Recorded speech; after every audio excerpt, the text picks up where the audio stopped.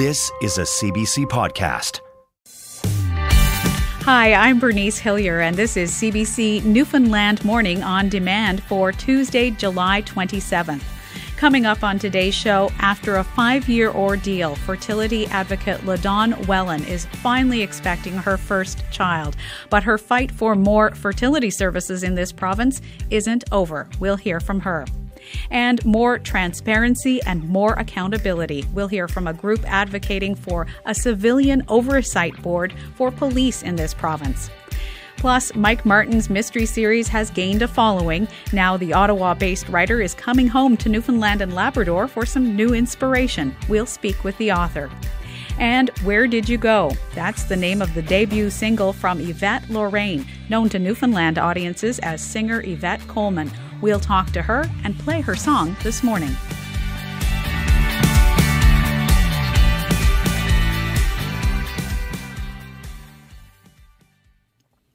Now for an update on a story we first brought you last year about the fight for better access to fertility services in this province. LaDawn Wellen has a medical condition that affects her ability to get pregnant and shortens her window for having children. Last year, she started the online group Faces of Fertility to shine a light on those who face fertility issues, including a lack of in vitro fertilization services here in this province. And while changes in the provincial healthcare system are slow to come, LaDawn Wellen did receive some good news earlier this year. She is going to be having a baby. LaDawn joins me on the line this morning. Good morning to you. Good morning. Well, first of all, congratulations. Thank you. What has the journey been like for you from first trying to access fertility services up to the present day? It's been 5 years since we started trying to have a child, so it's been a long journey. A lot of hurdles in the way, especially financially, because it's so expensive to access fertility treatments. The doctors here are wonderful. They just don't have enough access to what they need to be able to offer the full spectrum of fertility treatments. You actually went to Western Canada at one point, right?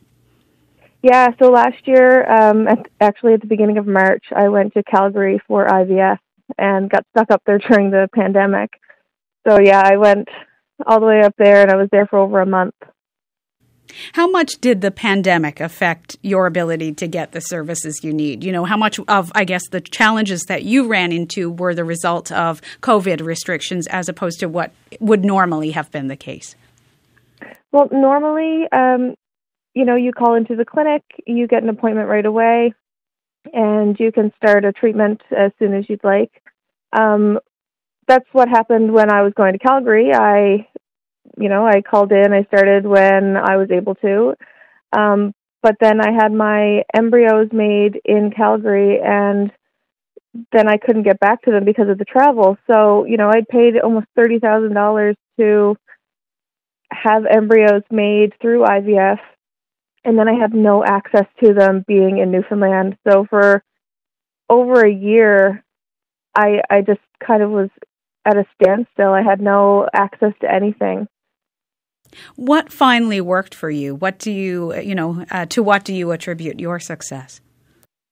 I think it's all just kind of luck. I did 10 IUIs and the 10th one worked. IVF didn't work for me. But I was just so fed up with not being able to get back to Calgary to pursue IVF again that I tried one more IUI and it happened to work. So, it's science, but it's also luck. And the doctors here were fantastic and let me do another IUI, even though usually after 2 or 3 they kind of say like they might not work because there's such a low success rate for what we have in the province. So, IVF is much more successful, and I had done 9 IUIs before, and they're expensive and they're hard on the body, and they let me do one more, and it just happened to work. Well, we're very happy for you, LaDawn, for sure. Now, your advocacy with the Faces of Fertility group has brought a lot of attention to this issue. And back in January, the Liberals said they would be looking into in vitro fertilization services in this province. Have you heard anything since then about where that stands? Not really. There hasn't been much movement. I haven't heard anything. I really hoped that I would. I know that, the promise of an IVF clinic wasn't going to mean that there was going to be a clinic open up the next month or anything. But we were told that there would be funding for travel in the interim. I haven't heard anything about that. And I don't think there's been many meetings or anything been pushing forward. I recently heard that they said they were going to explore the option of IVF instead of actually bringing it here, where the promises sounded more like they were actually going to bring it here. How do you feel about that? Is that the progress you'd wanted to see? Obviously not. Definitely not. We had been promised it before. Apparently in 2016, there was a promise on the political agenda to bring it here, and nothing ever happened. So I don't plan on giving up until it's actually here, but I just hope that would be sooner rather than later. You're also part of a national committee fighting for fertility equality. What's happening on the national stage to break down barriers for people facing fertility issues? Right now, so I'm working with Fertility Matters. We have a group called East Coast Miracles right now that we're working with the Atlantic provinces to try to get fertility equality. So currently there's an election in Nova Scotia. They already have access to IVF in their province. So right now we're working on getting funding since it should be a part of, just regular health care. Now that you're expecting a child, will you continue your advocacy? Oh, definitely. If someone had done this and kept going with it and fighting years ago, then I wouldn't have had to. I might already have a child or two by now. And my children might need it. So I'm going to keep going until I see the results that Newfoundlanders need. LaDawn, do you have any advice for others who are in the same situation in which you found yourself over the past few years? It's a really hard journey to go through. If you're willing to be open about it, it is so liberating. Society kind of tells you to kind of keep it hush-hush, but when I opened up about it, I felt so much better because there's so many people going through it. It's over 1 in 6 people in Canada that have fertility issues, and so you're definitely not alone. LaDawn, may I ask when your baby is due? Halloween.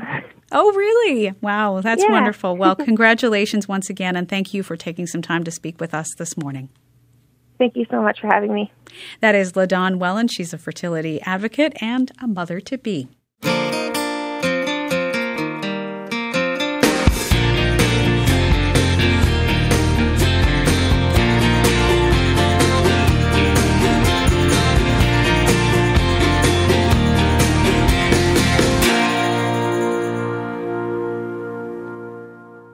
A new group in this province wants civilians to have more oversight over the Royal Newfoundland Constabulary. In many parts of Canada, police forces are directly accountable to civilian bodies, but not here in this province. Caitlin Urquhart wants to change that. She is a lawyer, and she's the co-chair of the First Voice Working Group on Police Oversight. Caitlin Urquhart joins me on the line this morning. Good morning to you, Caitlin. Good morning, Bernice. Well, we first heard of this working group back in June, and now since then, CBC has reported extensively on allegations within the RNC of sexual assault.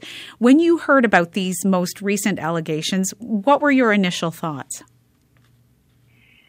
Firstly, of course, a great deal of empathy and, inspiration from these survivors who've had the strength and courage to come forward, and just that we want to honor and respect their story. And that, of course, this really goes to show exactly the types of issues that the Missing and Murdered Indigenous Women and Girls Inquiry found. The calls for justice 5.7 and 9.2 are the reason that we are that we've established this working group, because we know that there are systemic issues within policing across this country that lead to, unfortunately, disproportionate outcomes and real harm for women and girls, and particularly Indigenous and racialized women and girls. In your opinion, what's the biggest problem we're facing right now with policing and accountability in Newfoundland and Labrador? So unlike most jurisdictions really across the country, we do not have a civilian-led oversight body. The Chief of Police reports directly to the Minister of Justice. And now, of course, given that the Minister of Justice is a political position, the extent to which a minister can really direct the policy of the police is fairly limited. So in many other jurisdictions, we see a board, much like what you would see a board of directors that people are fairly familiar with. But we're looking, and we haven't exactly presupposed the outcome, because our working group is intended to set out some discussion. We're going to put it in a discussion paper and then get input, but some form of oversight board that can provide that proactive, systemic oversight. So they would set policy on things like use of force. They would set policy around things like whether or not you could, go down to George Street and pick people up to drive them home. Some of these questions, some questions that arose out of the Snellgrove trial about lack of policy in certain areas, as well as the recent Andrew Abbas situation. Like, there are a number of examples that we can point to of where the lack of that oversight has had real life consequences for people in this province. And unfortunately, actually, we're just really quite a bit behind the game in terms of what exists across the country. However, that gives us a really interesting opportunity to do something that's tailor-made for Newfoundland and Labrador, that works for the people here, to create accountability and transparency, and to help to rebuild that trust that has been so fundamentally broken. What kind of difference could it make to the lives of all of us who are policed in this province, but also to police officers as well, if they had this kind of civilian oversight in place? Well, I mean, of course, I think that it's really helpful for everyone, right? From the sort of basics of if you work in an organization that has robust policies that really help to guide you to make sure that you're able to do your work, and that your colleagues are able to as well. Everyone has that base knowledge. They know what the expectations are, and that's really helpful. But also, we know that often policing can be quite a scary job. And if you're interacting with a group or an individual that doesn't have a trust in you, and maybe even has some animosity towards you as a result of past experiences, rebuilding that trust can actually make it a much safer place to work for police officers. So as well, it creates that barrier or that boundary between sort of the justice minister and the chief of police. So that's, it creates that buffer as well, and gives transparency and accountability to the people of the province. Caitlin, I understand that since you've announced the intention of this committee, you've met with the Justice Minister. How did that meeting go? So we were glad that the Minister gave us the opportunity and the time to meet with him, and certainly he and his staff were quite open to our suggestions and recommendations. However, we didn't get any hard commitments. We haven't seen any sort of strong statement about a commitment to implementing the calls for justice of the missing and murdered Indigenous women and girls inquiry, and particularly the two that we're looking at, 5.7 and 9.2. And so that's sort of the next step. And we're really hoping that in the future, that openness that we saw will actually turn into a real commitment to bringing this province up to the level that we need it, and to having a civilian-led police oversight body and following, hopefully, the recommendations that come out of our organization, of our working group in the future. And when can we expect something more from your working group in terms of a report, telling people what you do want to see? So that's a great question, and thank you. We will fairly soon, we'll be releasing a discussion paper, and with that, we are hoping for broad engagement across community. Certainly anyone who has experienced police violence or who is a family member of someone who's experienced police violence, but as well anyone from a marginalized community and really anyone in the province is welcome to engage in that process. We'll be putting out some ideas and then taking that feedback in order to develop our final recommendations for what a Newfoundland and Labrador sort of based civilian-led oversight body could look like. We want to create that accountability and that transparency and that broader systemic policy-based view. So we want to know what people think could best do that in this province. So we'll be looking to hear from folks and then aim to have our recommendations out by the end of the year. All right. Well, Caitlin, keep in touch with us about this. Certainly very interesting work that you're doing. Thanks so much. Thank you. That is Caitlin Urquhart. She is a lawyer and the co-chair of the First Voice Working Group on Police Oversight.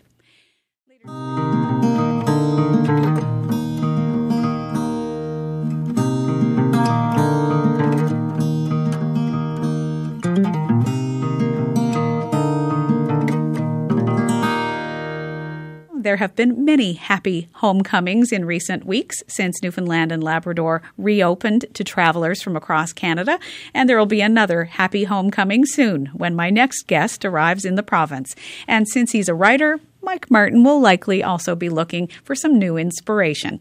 Mike Martin is originally from Newfoundland, but he lives in Ottawa, and this past spring he released his most recent book in his Sergeant Windflower mystery series. Mike Martin joins me on the line from Ottawa this morning. Good morning, Mike. Good morning, Bernice. Great to be with you. Well, it's great to have you with us. When are you headed this way? A couple of more days, a couple of more sleeps. We're leaving from Ottawa on Sunday, and then crossing over on the ferry sometime during the week, and then we'll be on the island, and then in Grand Bank, we hope by later next week. And Grand Bank is home for you, is that right? St. John's is my original home. St. John's. Grand Bank is my adopted home in Newfoundland now. That's where my partner's family is from, and that's where we have spent, prior to the pandemic, I have spent most summers for the last 10, 12 years. Wow. Well, I want to, for the benefit of all of our listeners who might not be familiar with this mystery series, just remind us who Sergeant Windflower is. Well, Sergeant Windflower is an RCMP officer who gets transferred into Newfoundland in the Grand Bank. He's from northern Alberta. He's actually a Cree, born a Cree in a reserve in northern Alberta, joined the RCMP, and anyway, he ends up stationed in Grand Bank, and that's where the story begins. And he's managed to stay in Grand Bank now for almost 10, 11 years, and so he, even though he's from away, and even though his background's completely different, he falls in love with Newfoundland, falls in love with a Newfoundland girl, ends up getting married, and the story goes on from there. When you created his character in the first book, did you know he had a series in him? No, I just wanted to write a book. I think every writer, whatever kind of writer you are, wants to write a book. And so my ambition was to write a book.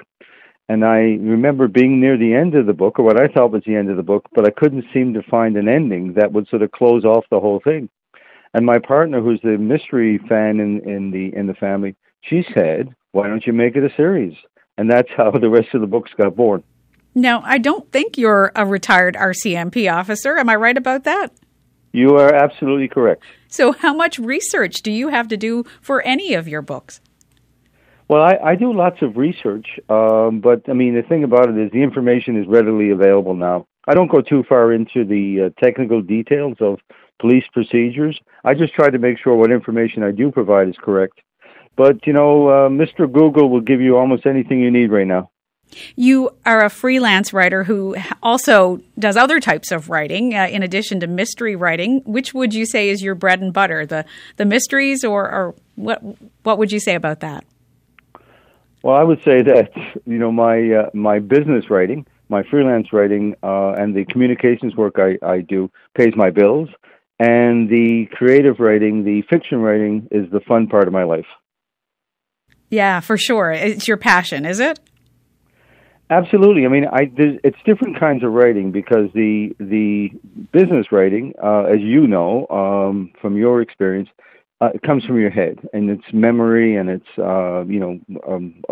using a different set of tools. But the creative writing actually comes from your heart. It's kind of inside you, and you have to find that creative flow, the creative spirit, and write from there. And that's a lot more fun than sitting down writing a policy brief.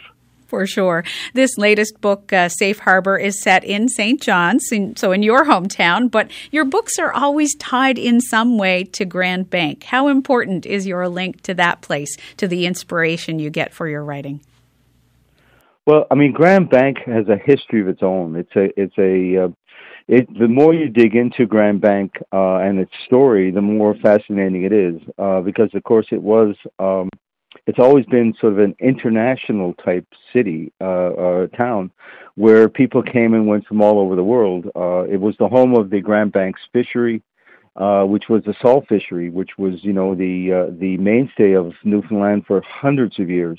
And of course, it has a little bit of an underbelly with the smuggling from St. Pierre and Miquelon in the area, and so it has a lot of flavor that can add to a mystery story, and I keep finding stories every time I go visit. Yeah, I was going to ask you that. I mean, you haven't been home in 2 years now, so what's it been like for you as a writer to not get home to the place that has influenced your writing? Well, it just means you have to find different sources of inspiration. But I must say I was really at a loss when we couldn't get down the first year of the pandemic, because I didn't know if I would find inspiration. Because every time I go to Newfoundland and Labrador, particularly if I go to the Grand Bank area in the South Coast, I always hear a story or a piece of an item on the news, and that will give me the starting point for a story. And so, the fact of not being there, I was worried that I wouldn't find it, but I did have a couple left in my memory banks that I was able to write from. And this book is the latest book is set in St. John's, which is kind of fun in itself, because I haven't written much about St. John's, so it's kind of nice to write about your hometown as well. Yeah. I don't want to make people paranoid to talk to you now, Mike, while you're home, but are you literally always listening for ideas or snippets of inspiration for your next book? See, here's the deal. People love to tell their stories, and some of the stories have been around forever. There's a great story, for example, there's an old B&B in Grand Bank, and I use it as a model for another B&B that Windflower and his wife bought. And the story was that there was a ghost in the B&B, and I heard the story of the ghost, and apparently it was the wife of the owner.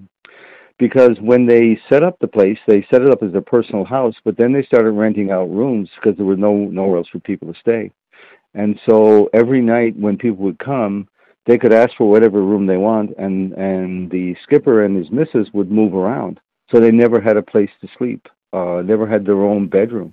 And so the story was that the ghost would wander around the house every night to look for a place to sleep. And so I found a way to wind that into a story, not the main story, but it's kind of an example of people love to tell that story. Whether it's true or not doesn't really matter. It's a great story. Yeah, absolutely. Without giving too much away, I want to give you an opportunity to give us a hint of the mystery that Sergeant Windflower has to solve in Safe Harbor. Well, in Safe Harbor, he ends up in St. John's, which is kind of foreign territory to him, which most people from Newfoundland will recognize. He doesn't like the traffic. He doesn't like the noise. He's really out of place, and because he's really used to living in a small community. And so he has a new job. He has the challenges of all that, but he sees a poster of a missing girl on a telephone pole, and then he sees another poster, and the second girl he sees is from the Grand Bank area, and that gets his attention. So he starts digging into that, and before long he's investigating these missing girls, and so that's the sort of mystery behind the story. But the story, like all the Windflower Mysteries, are really about a man and finding his way in a new community. He has a young family. He's growing as a person, growing as a father. And so it's more the human element, the human story that's the key to the Sergeant Windflower Mysteries. And nobody will be frightened. There's no bad language. It's a great light mystery that people can take with them and sit on the beach and watch the ocean roll in.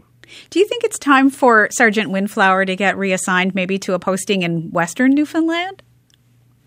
Well, he has a big decision to make because he's at the place now where he's strung out his stay in Grand Bank as long as he can, and so now he has to make a decision about whether he gets relocated, and he's looking at other places around the province, or whether he leaves the RCMP. So that'll be another book in the series.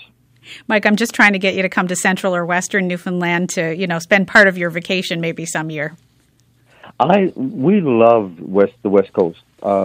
We haven't been able to get to Gros Morne for the last couple of years, and I really miss that. I find that it's one of the most magical places in the world, and I don't want to say too much about it because I don't want to promote it too much because I want to save it for us.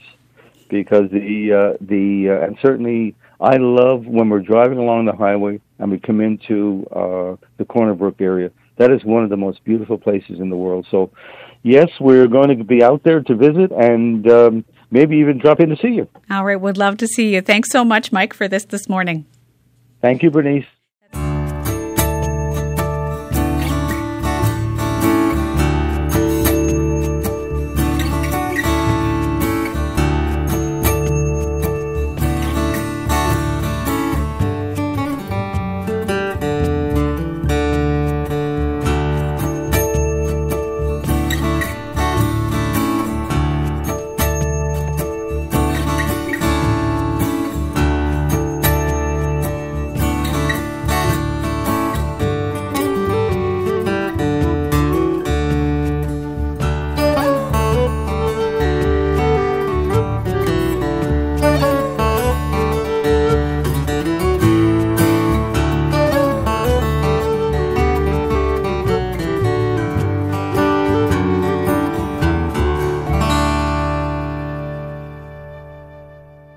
A familiar name and face in the music scene of Western Newfoundland is making fresh waves in the music business.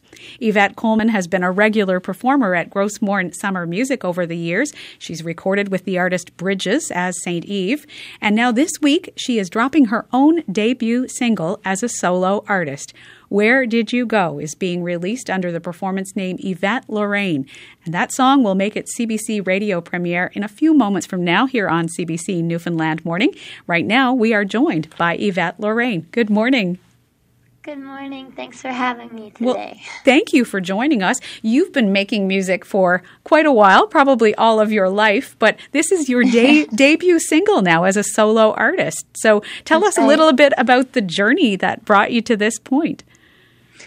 Yeah, I guess I've been writing for 5 years now. As you know, I think I did a lot of classical music in my lifetime and went away to study opera and classical art song, but decided shortly after I graduated that wasn't everything I was interested in. I still love it, but I found myself kind of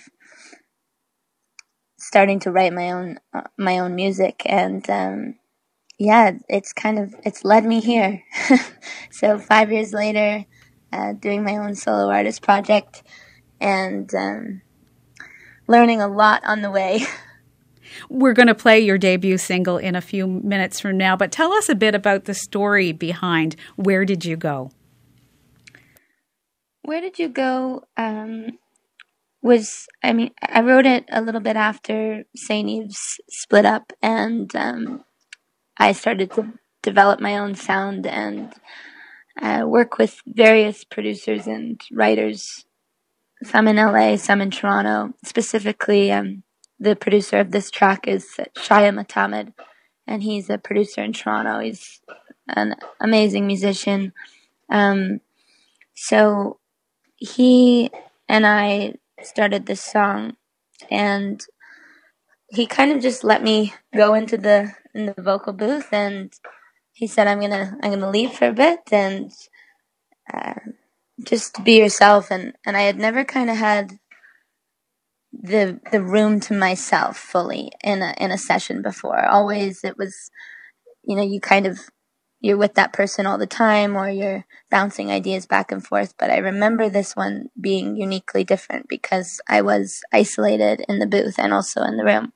And I think what I realized was it just allowed me to really speak freely, and without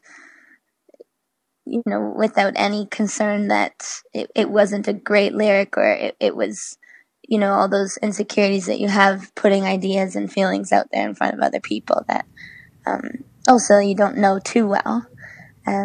So Where Did You Go was about, for me, it was just about talking to myself differently. It was about having different conversations with myself and recognizing myself differently. Not always in the best way. You lose yourself sometimes in your journey, and I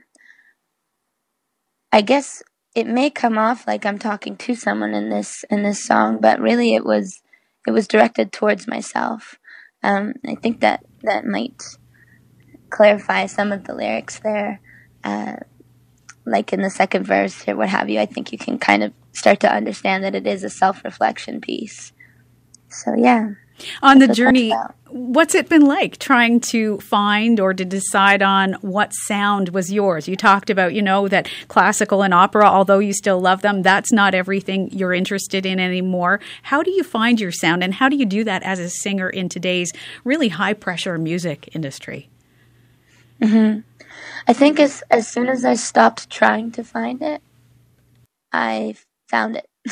As soon as I stopped trying so hard to figure it out, and what artist I was going to be and all those things, that was only blocking me from my true kind of self-expression. So what helped me was the moment that I kind of let go of it all and just listened to the music I loved, and only that I loved, and then took inspiration from that, but also felt free to write all over the map. I always was concerned that I was a little bit too, involved in so many different genres of music that I didn't have that distinct sound that an artist is supposed to have. But after a while, I decided I think it hit me when COVID hit,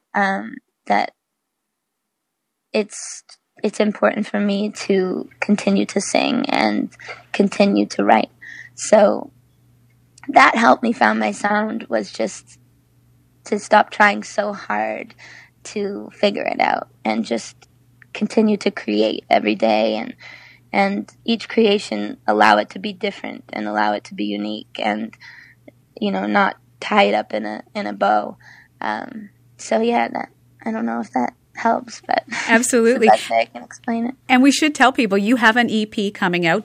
The single we're about to play technically drops on Thursday of this week, but you have an EP, and I've been told that each one of the tracks on your upcoming EP demonstrates your vocal range in different ways. How are you feeling about launching this out into the world?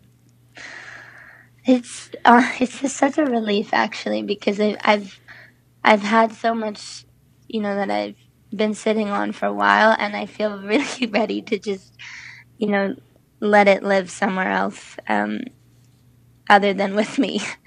But each song is very different, and I think it does celebrate versatility, and it was a part of my accepting of that was a part of me.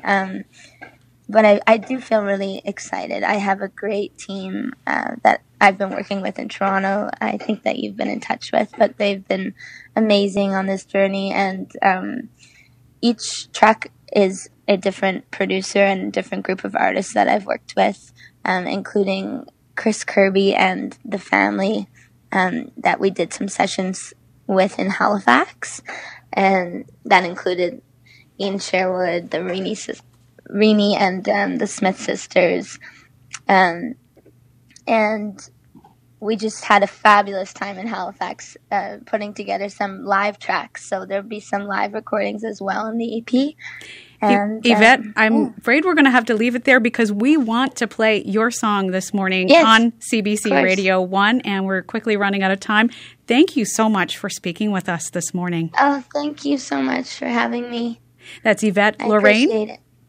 Best known to audiences in Western Newfoundland as Yvette Coleman, but get used to that name. Yvette Lorraine, here in a CBC radio premiere, is her debut single as a solo artist. This is Where Did You Go?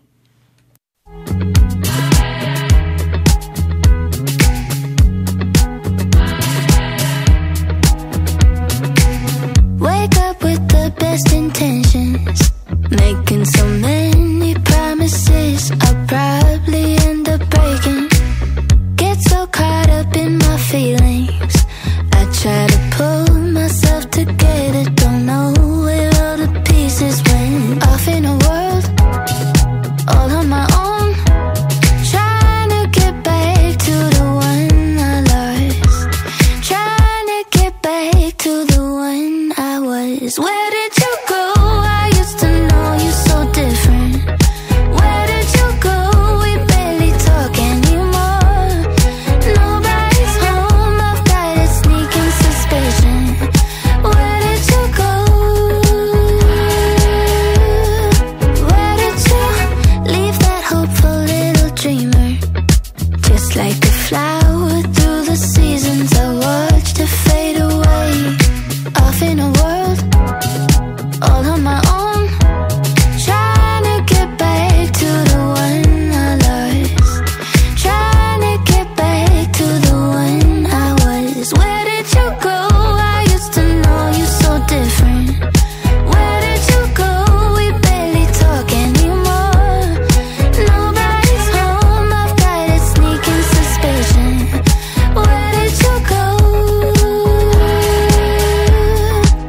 Been a long, long time since I've seen you smile. Been a long, long time since I've seen you. Where did you go? I used to know you so different. Where did you go? We barely talk anymore. Nobody's home, I've got a sneaking suspicion. Where did you go? Where did you go? I used to know you so different. Where did you go? We barely talk anymore. Nobody's home, I've got a sneaking suspicion. Where did you go? That's Yvette Lorraine, and in a CBC radio premiere, that is her debut single, Where Did You Go? Her debut single as a solo artist, Yvette Lorraine, better known to audiences in Western Newfoundland, of course, as Yvette Coleman. The single actually drops on Thursday of this week, so download it, stream it, get it wherever you get your music coming up on Thursday of this week, and watch for her upcoming EP. That's the on-demand version of CBC Newfoundland Morning for Tuesday, July 27th. Thanks for listening. For more CBC podcasts, go to cbc.ca/podcasts.